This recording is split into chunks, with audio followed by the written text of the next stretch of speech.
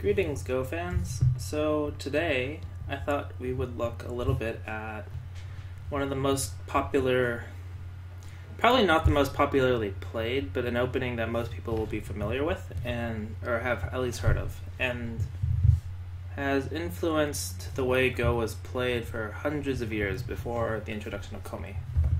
So if you haven't guessed, it's the Shusaku opening, which looks like this. Oh, not like that. It's basically the pattern up to here is considered the Shusaku opening. And the reason this opening, so if you look at it from a modern day perspective, it looks a little funny because normally white wouldn't approach on the second move, but white would take another corner. So we have to think about why, at that time period, white would play this way. So you have to remember that in this time, there was no Komi. No Komi means that it's on the impetus is on white to try to control, to make the game difficult and to try to kind of come back from behind because black has the first move advantage. So the idea before was thought that, well, they didn't play 4 points, but let's say you played like this. Then if you played a peaceful opening where everyone just encloses everything, it's really easy for black because black has, points and it's very easy to calculate who has how much. So white would often approach. And the idea is that you don't want to give black 2 enclosures because that makes it very easy.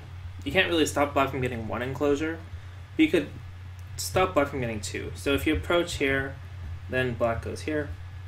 The most common move you'd find next is, approach another corner.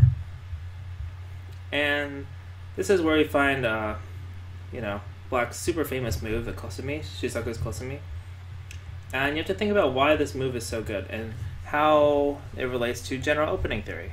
I'm going to make another video on general opening theory, but I just wanted to introduce the opening up to here.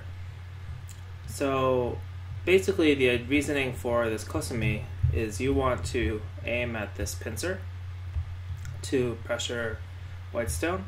You're also making it difficult for white to develop the top.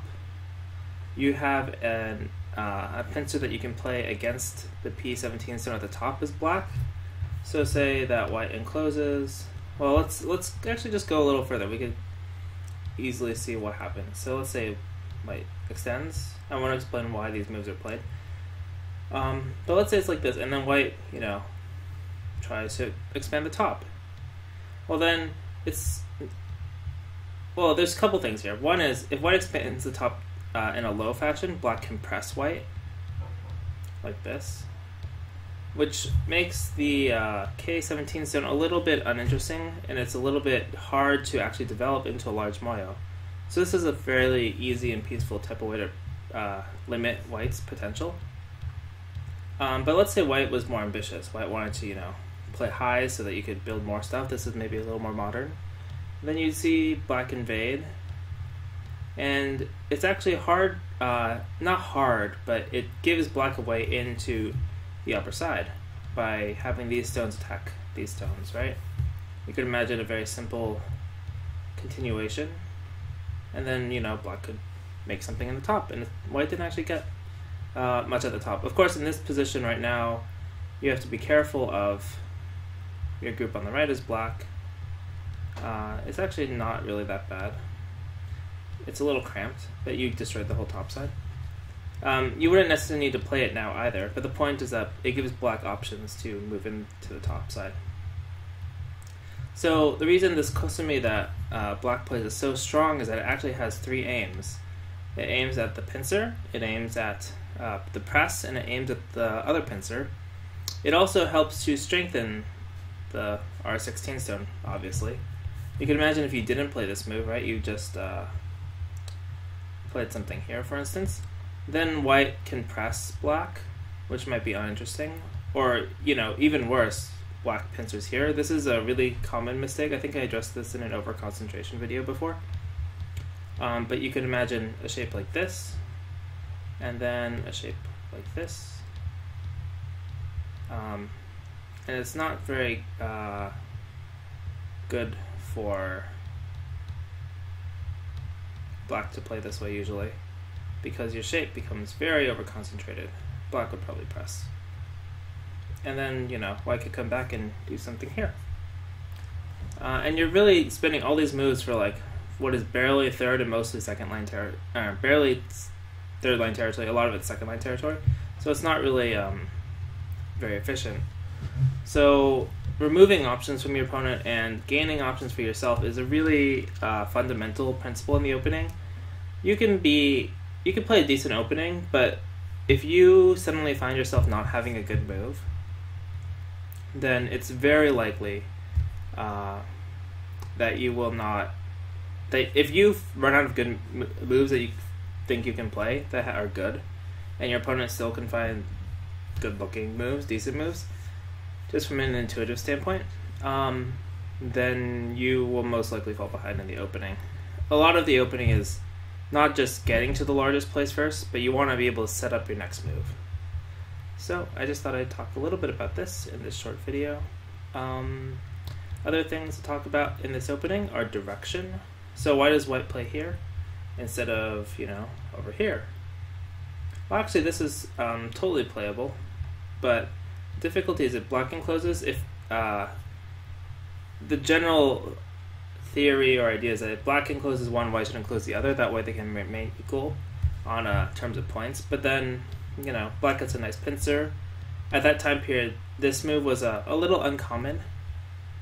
You'll see that white tends to play low, and then if it was like this, then white would feel kind of compelled to stop black from pincering on the bottom. It's similar to why, not here, why when white plays this, the next most common move is for white to extend on the right, or on the right here, because getting this pincer and extension is really, really strong. You could imagine, like, if white played here, then now this 5-space extension is really big, and this isn't covered too much in beginner opening books usually, but the reason it's so strong is, of course, white can come in here, but if you have a weak stone here, then you can't reasonably come in. If you come in, right, then black jumps and you run out, but then now your other stone's under attack.